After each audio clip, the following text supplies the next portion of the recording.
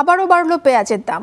আজও রাজধানীর বাজারে দেশি পেঁয়াজ পাইকারি বাজারে বিক্রি হচ্ছে 220 টাকায়, মিশরের পেঁয়াজ 160 টাকায়, মিয়ানমারের পেঁয়াজ 190 টাকায়, চায়নার পেঁয়াজ 115 থেকে 120 টাকায়। বাজারে ক্রেতার সংখ্যাও কম দেখা যায়। দাম না কমায় ক্ষোভ জানিয়েছেন ক্রেতারা। এদিকে রাজধানীর কাকরাইলে শুল্ক গোয়েন্দা অধিদপ্তরের 13 পেঁয়াজ ব্যবসায়ীকে জিজ্ঞাসাবাদ করা হচ্ছে।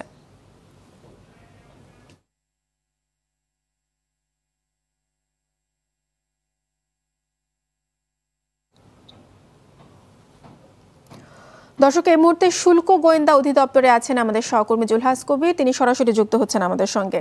জুলহাজ, আপনি নিশ্চয়ই আমাকে শুনতে পাচ্ছেন। শুল্ক গোয়েন্দা অধিদপ্তরে 13 পেঁয়াজ ব্যবসায়ীকে জিজ্ঞাসাবাদ করা হচ্ছে পেঁয়াজের দাম বৃদ্ধির বিষয়ে। তারা সর্বশেষ কি বলেছেন, সর্বশেষ তথ্য আমাদেরকে জানাবেন। মৌসুমী, এই মুহূর্তে যে খবর সেটি হলো পেঁয়াজ আমদানিকারক হিলি বন্দর এবং সোনা মসজিদ, তো চাঁপাইনবাবগঞ্জের এই দুটি বন্দর দিয়ে যে আমদানিকারকরা আসলে পেঁয়াজ আমদানি করে তাদের ভিতরে 13 জন নয়, আজকে 10 জনকে জিজ্ঞাসাবাদ করা হচ্ছে। তাদেরকে ডাকা হয়েছে এবং তাদের যে ক্ষতি আন সেগুলো খতিয়ে দেখছেন শুল্ক গোয়েন্দা কর্মসূচি। তার ভিতরে আমি আগে জানিয়ে রাখি যে 47টি এই আমদানিকারককে একে একে ডাকা হবে। তার ভিতরে আজকে প্রথম দিনে 10 জনকে শুল্ক গোয়েন্দা এই অফিসে তাদেরকে ডেকে আনা হয়েছে এবং তাদের কাছে জানতে চাওয়া হচ্ছে আসলে কত পেঁয়াজ তারা এই পর্যন্ত এই গত সাম্প্রতিককালে মানে গত 3 মাসে তারা কত আমদানি করেছিল, কোথা থেকে আমদানি করেছে, কত দামে বিক্রি করেছে এবং তাদের কাছে কতটুকু মজুদ আছে, সেই সকল বিষয়গুলো এখানে জানার চেষ্টা করা হচ্ছে। আরেকটি বিষয় আপনাকে জানাই, আজকে যে 10 জনকে করা হয়েছে এর ভিতরে TM enterprise, Dilip enterprise, RM agro, Noor enterprise, BS trading and company, Jagadish Chandra রয় এবং সাজ্জাদ হোসেন, এরকম মোট 10টি যে প্রতিষ্ঠান যারা আমদানি করে থাকে তাদেরকে মূলত জিজ্ঞাসা করেছে। এই যে বাজার পরিস্থিতি, পেঁয়াজের বাজারকে নিয়ন্ত্রণ করা যাচ্ছে না, গত কয়েকদিন দাম কমে যাওয়ার পরে গতকাল থেকে আবারও বাজারে পেঁয়াজের দাম বৃদ্ধি পেয়েছে। আজকেও জানেন যে পেঁয়াজের দাম বৃদ্ধি পেয়েছে। এটিকে আসলে নিয়ন্ত্রণ করার জন্য শুল্ক গোয়েন্দারা তারা আসলে যাচাই বাছাই করে দেখছেন যে বাজারে আসলে কোথায় সমস্যা হচ্ছে, কাদের দ্বারাই এই পেঁয়াজের দামটি আসলে বাড়ছে, কোথায় আসলে ঘটনাটি সেটি আসলে খুঁজে বের করার জন্য চেষ্টা করছে সরকারের পক্ষ থেকে। বিভিন্ন সংস্থা তারা কিন্তু বিভিন্নভাবেই চেষ্টা করছেন যে আসলে কেন এই পেঁয়াজের দাম আসলে সাধারণ ক্রেতার নাগালের বাইরে যাচ্ছে এবং এত উচ্চ মূল্যে কেন বিক্রি হচ্ছে, সেটি আসলে মূল উদ্দেশ্য সরকারের এবং সেই উদ্দেশ্যের একটি বাস্তবায়ন করতেই আসলে এই কাস্টম গোয়েন্দা তারা আসলে চেষ্টা করছেন যে আসলে কিভাবে এটি থেকে উত্তরণ করা যায়। সেই জন্যই কিন্তু এই জিজ্ঞাসাবাদের যে বিষয়টি সেটি কিন্তু এসেছে। তো মৌসুমী, শুল্ক গোয়েন্দা অফিস থেকে আমার কাছে এটি ছিল সর্বশেষ তথ্য। জুলহাস, আপনাকে অসংখ্য ধন্যবাদ আমাদের সঙ্গে যোগ দেওয়ার জন্য। দর্শক, শুল্ক ও গোয়েন্দা অধিদপ্তর থেকে জানাচ্ছিলেন সহকর্মী জুলহাস কবির।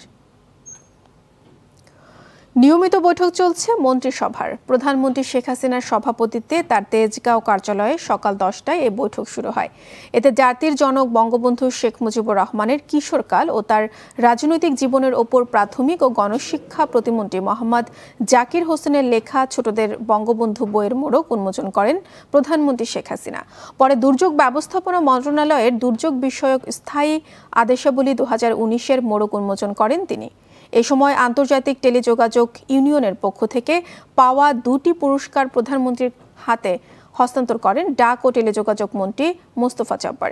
এদিকে বৈঠকে উত্থাপিত বিষয় ও সিদ্ধান্ত নিয়ে দুপুর 2টা 30 সচিবালয়ে ব্রিফিং করবেন মন্ত্রিপরিষদ সচিব।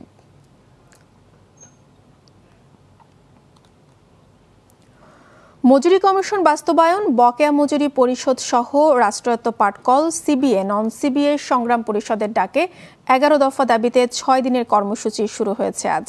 প্রথম দিনে অনাহারী শ্রমিকদের ভুখা মিছিলে ভারী হয়ে ওঠে খুলনা শিল্পাঞ্চলের আকাশ বাতাস। সকাল 9:30টায় খুলনার 9টি পাটকলের মিল গেটে জড়ো হন শ্রমিকরা। সেখানে গেট সভা শেষে শুরু করে ভুখা মিছিল। খালিশপুর BIDC সড়ক প্রদক্ষিণ করে নতুন রাস্তা হয়ে নিজ নিজ মিল গেটে শেষ করে এ ভুখা মিছিল। এ সময় অবিলম্বে 11 দফা দাবি মেনে নেওয়ার জন্য সরকারের প্রতি আহ্বান জানান তারা।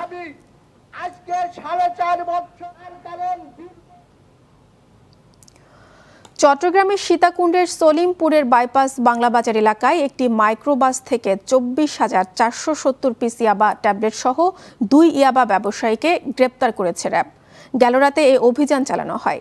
ইয়াবা চালান ঢাকায় যাচ্ছে এমন গোপন সংবাদের ভিত্তিতে চেকপোস্ট বসায় র্যাব।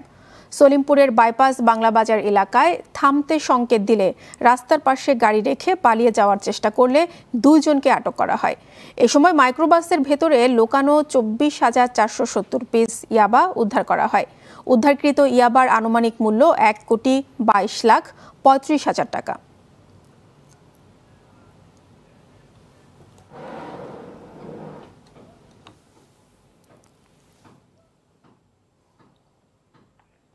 মধ্যাহ্নের সংবাদ এ পর্যন্তই। RTV সবশেষ সংবাদ জানতে যে কোনো মোবাইল ফোন থেকে 24141 নম্বরে ডায়াল করুন।